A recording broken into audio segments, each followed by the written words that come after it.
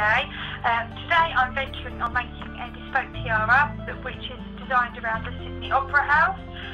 We've got some designs here, and this is the one that I'm going to attempt to make. So I'd like you to join me and I'll show you how I'm going to do it. Right, so I'm going to begin my design with this lovely, fantastic sterling silver wire. This is approximately 2mm thick, and it is sterling silver. So here goes.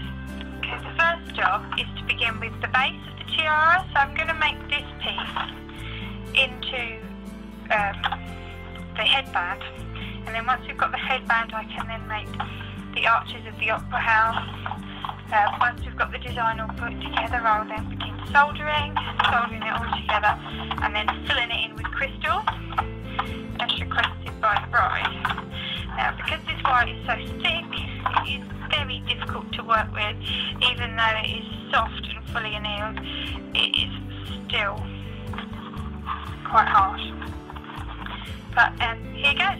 Now this bit's a bit boring, so I will leave you here, and I'll show you when I've got a bit further on. Okay, so all I'm doing first of all is I'm going to bend the wire to form this loop. Now this loop is the bit that grips your head behind your ears. I do this because I don't like to leave the sharp end of the wire, plus having that dig in rather uncomfortable. So I begin by bending with my round nose pliers sort of into a loop shape and finish it.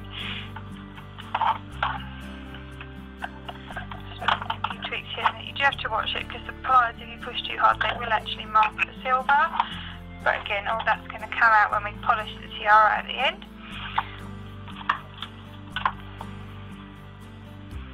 Okay, now my next bit is I'm just going to try and get these to fit as flushly as possible, so I can add just a little bit of silver solder and just make it nice and neat when I do all the soldering. As you probably may be able to see, it's quite a rough edge on there, so I'm going to file that off. Any file will do. I'm just going to use a round edge file. I can catch all my filings.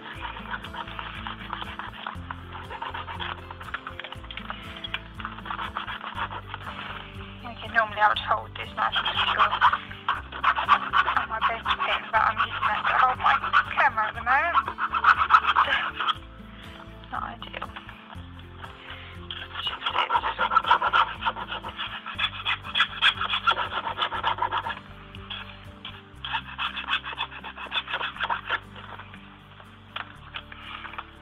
I think what I might do is just take it at an angle so that when it lays against the main wire, it goes flush. I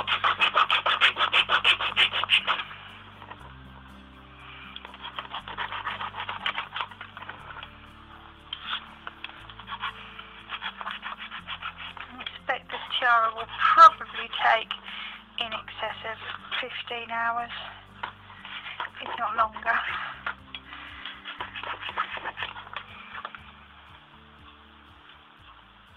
As you can see, it's starting to come at an angle. I don't know if you can see that, but it's still not quite angled enough. Right, okay, I'm happy with the base of my tiara now, and I've filed off the ends so that they're nice and neat. My next step is to make the loops for the opera house as seen in the picture. Here I'm going to do these sort of loopy bits. So in order to do that, I'm going to get my wire, and I'm going to measure it roughly, because I'm going to try and do it in one piece along there, and I've made a small mark here just to say how the length is, and I'm then going to sort of cut it off. And the reason I'm sawing is this wire is too thick to use wire cutters. You could use snips, but I find that I end up cutting my fingers every time I use snips, so I'd much prefer to use my saw. There we go, that's that cut off. Yes, so I've got my nice bit of wire jewellery.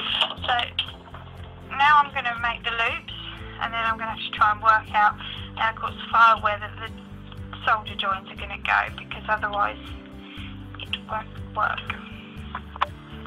Okay, so I'm going to make the loops now. I'm roughly working out where halfway along the wire is.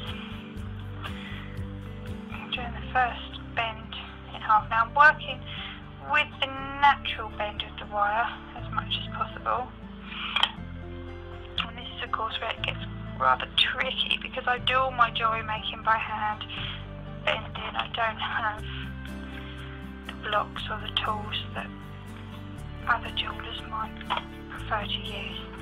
I just like the way that it flows when they're totally crafted by hand. Okay, so I've roughly got the centre there, and again I'm now going to look for the centre of the wire, which I may measure it, because I reckon I want the loops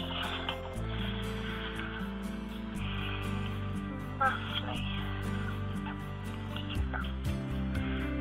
4.5 to 5 centimetres. Would be quite nice.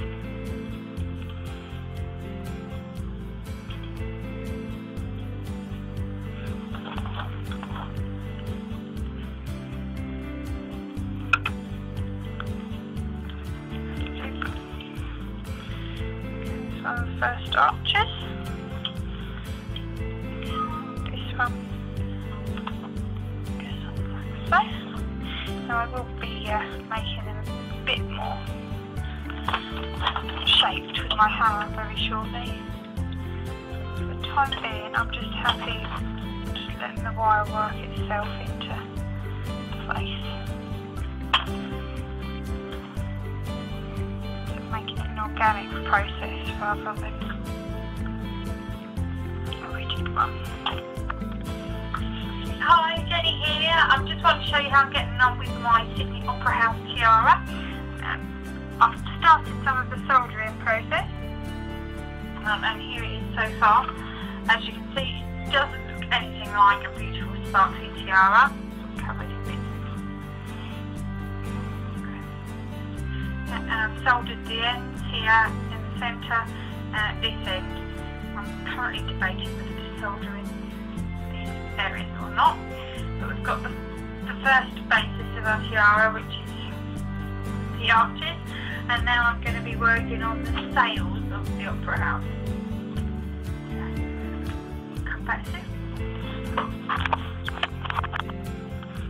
Right, now I'm just going to show you a little bit of the work I'm going to be doing on the frame first of all. As you can probably make out, you can see how rough and uneven it is where I've soldered. So the idea is to make that smooth and look flawless. So I've got some files. I'm just going to file away at the metal to try and get a lovely even finish. Make it look superb. As you notice, the silver's gone nice and black and tarnished from the flame. But this will all get cleaned up when I put it in the pickle, which is an acid bath, just at the end, and it will remove all that black tarnish and bring it back to a white. So the natural colour of the silver, and then I'm going to, once I've got it back, then I can polish it. Okay, but I'm just going to continue here with the filing, but just so you can see what I'm doing, and I'll show you my next step very soon. I just want to show you how far I'm getting with my Sydney Opera House tiara. As you can see, the frame is now completed. I've completed most of the soldering. There's still a few bits that I've left open, but this is for when I complete the design. My next step, as you can see, is absolutely covered in sort of this flame tarnish, I suppose you call it, and so it's going to look fantastic when it's ready. But my next step is I'm going to pop it in the pickle, which is then going to remove all this blackness.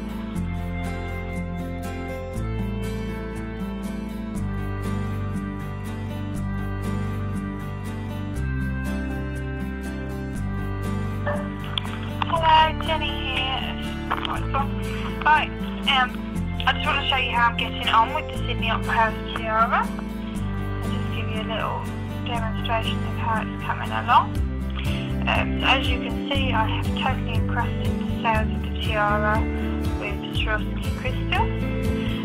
You'll also see that it's nice and shiny now, and that's because I've filed it, I've polished it using cutting compounds and then rouge to give it a nice shiny finish.